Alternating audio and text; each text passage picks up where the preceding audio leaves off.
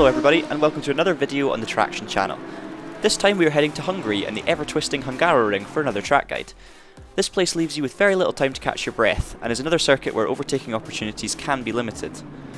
Of course, what this means is that you will really need to know how to set a quick lap time around here if you want to qualify high and give yourself the best chance of a good result. Hopefully that's where we can help you in this video. For this analysis, the car of choice is the Porsche 911, as it really suits these types of circuits when you bounce from corner to corner without too many straight sections to compensate. First of all, we will analyse the lap, and then afterwards show you how it all comes together at full speed. So with that in mind, let's jump in for the analysis. So as you head down the main straight, move to the left, braking for turn 1 at the 100 metre board up on the fence. Keep in a straight line and shift down to second gear.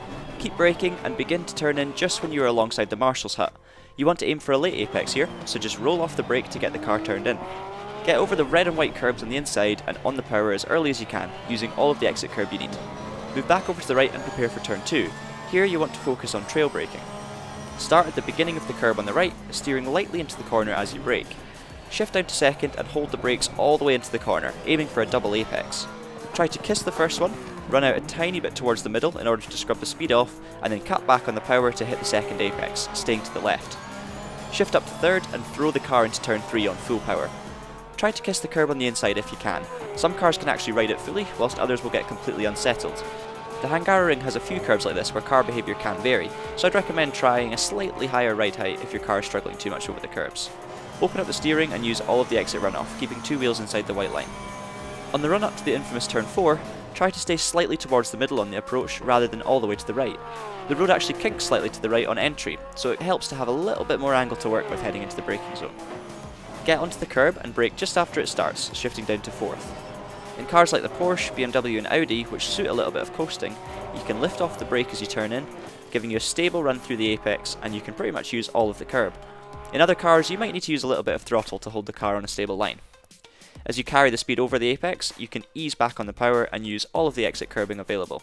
Try and get the car back to the left as quickly as you can, before turning back to the right just as you pass the point where the green and blue barrier on the left becomes Armco.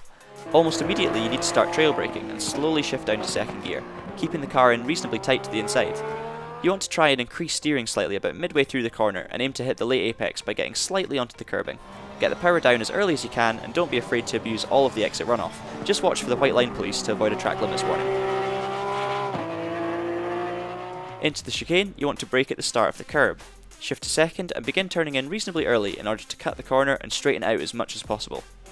Get over most of the orange sausage curb but not quite all of it. Change direction and get on the power over the second part, aiming for exactly the same position regarding the curbs. Basically you want to cut most of it but not quite all of it. Again, car setup and ride height in particular are crucial to avoid bottoming out, so factor this in. Use the exit curbing and stay to the right. This should put you on the right hand side for turn 8.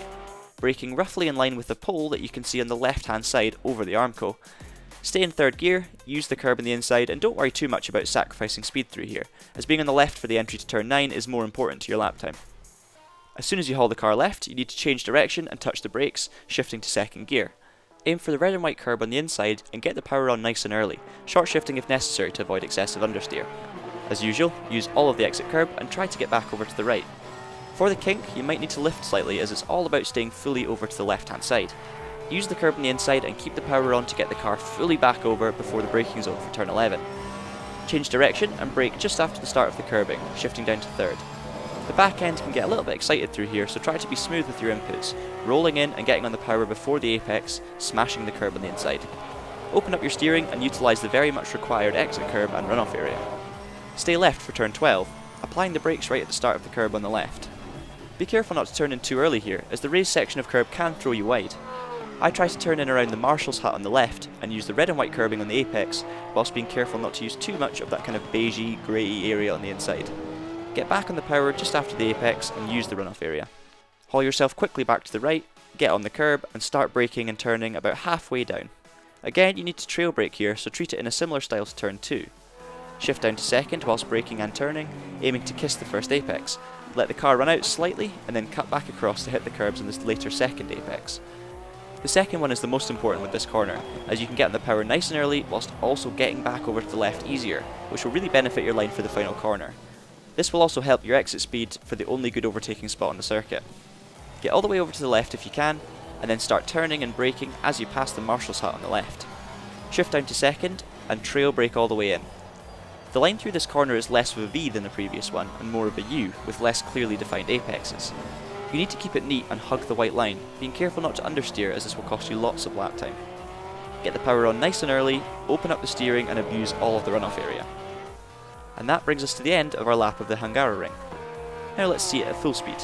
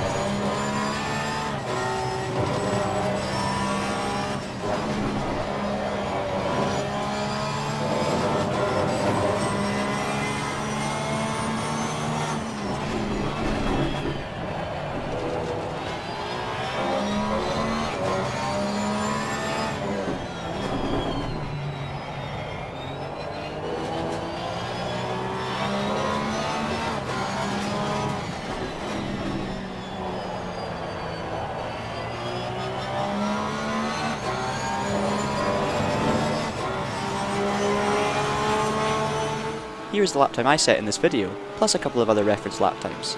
Am represents the kind of time you want to try and do when you're first learning the circuit, Pro-Am is the kind of time that would see you competitive in most races, and of course Pro is the alien lap time. Hopefully you can go away and find some lap time trying some of these lines and techniques for yourself.